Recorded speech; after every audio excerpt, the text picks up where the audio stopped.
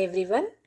Today's Gita tip is about how we can invite divine in us. So somebody asked in one of the comments they sent to me, they asked me, oh, you say that we can be divine.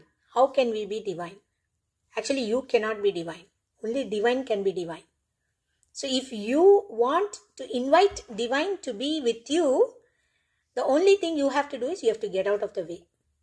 Which means what? Your conception of you, your conception of I can do this, your conception of this is the best thing for me to do, this is my effort, the ego that we carry, and the entitledness with which we interact, right? Oh, I've done this. I should get this.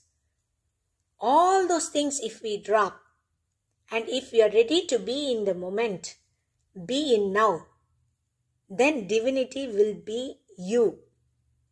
Think about this. Please subscribe to our channel, share, like, and comment on this video. Thank you.